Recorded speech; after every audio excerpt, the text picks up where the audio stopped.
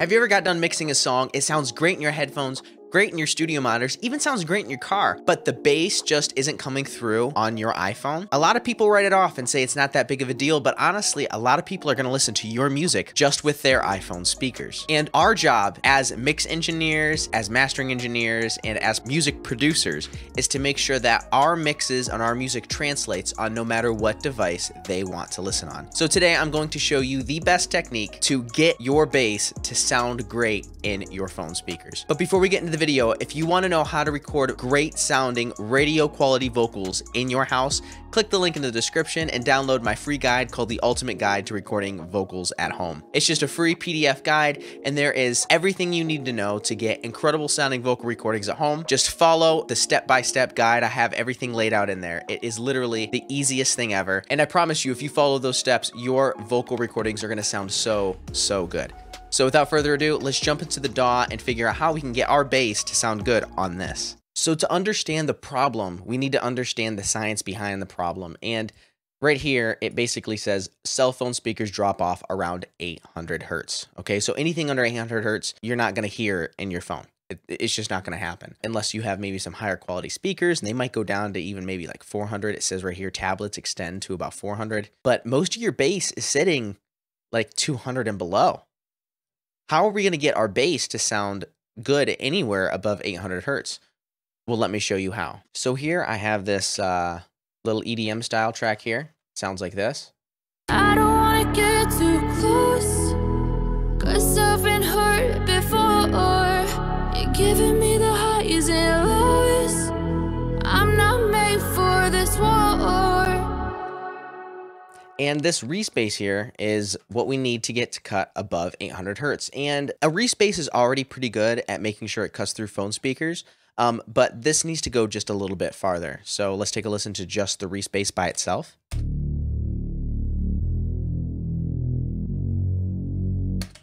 Now we're going to pull up a tool called Span. If you followed my channel for any amount of time, you know that I love this tool. And we are going to take a look and see where the frequency spectrum is for this bass. Look at that, it's hitting 800, maybe 900, which we just saw it's not good enough. It needs to be able to cut through speakers. So what we're going to use is saturation. And what saturation does, it's really like a distortion. It adds harmonics on top of the note you already have. And to really demonstrate this properly, I pulled up a sine wave here. A sine wave is the purest tone possible, so it should be just what you ask it to be. And here I have a C1 sine wave just playing like this. Now, if you're listening on your phone, you're probably not going to be able to hear that.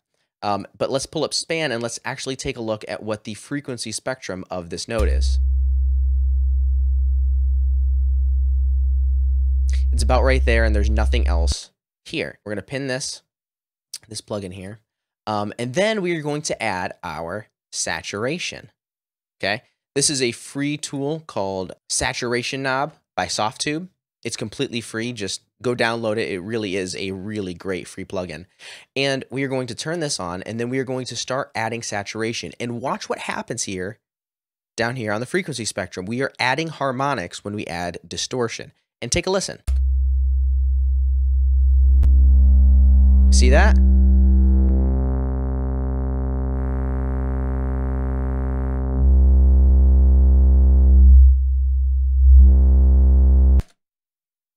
We are adding harmonics to this as we add distortion. That is one of the most powerful tools to really get your low end to sit in the mix, because you are not only just having your low end, but now you are able to get it all the way across the frequency spectrum the farther you turn this knob up. And of course, it adds a distortion.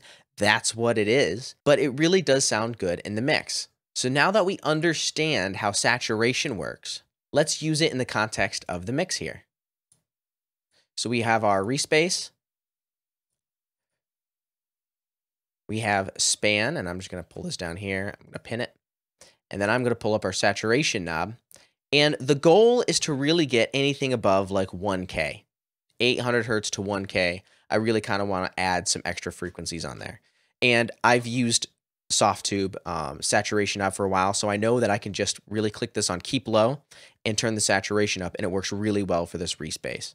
So let's take a listen. I don't wanna get too close, 'cause I've been hurt before.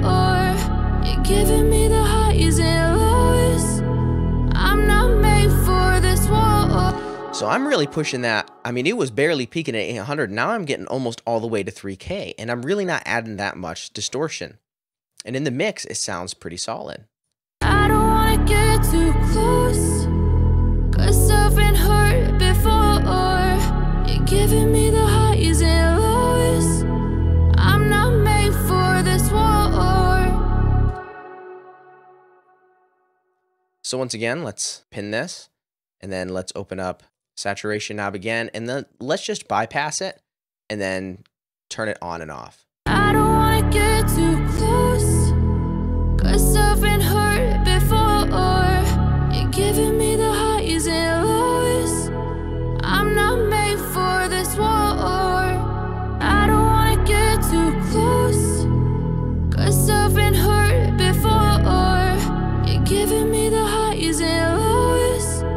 I'm not made for this war. So if you're listening on studio monitors or headphones or some nice speakers, you're probably hearing a significant difference all the way across the frequency spectrum. And to be honest, I think it sounds better with the saturation knob. But if you're just listening on your phone, you're probably hearing like no bass. And then as I turn the knob up, the bass starts to come into the mix. And you can use this all the way across the mix. You can use this on real bass. You can use this on synth bass. You can use this on any sort of low end that you really need to kind of cut through the mix. And once again, saturation knob is a free tool, and it is a fantastic tool. I recommend everybody downloads this. It's one of my favorite free plugins of all time. If you found this video helpful, wouldn't you go down and just click the little share button and send it to somebody that might not know what this trick is? So thank you for watching. Thank you for subscribing. And now, as always, go create.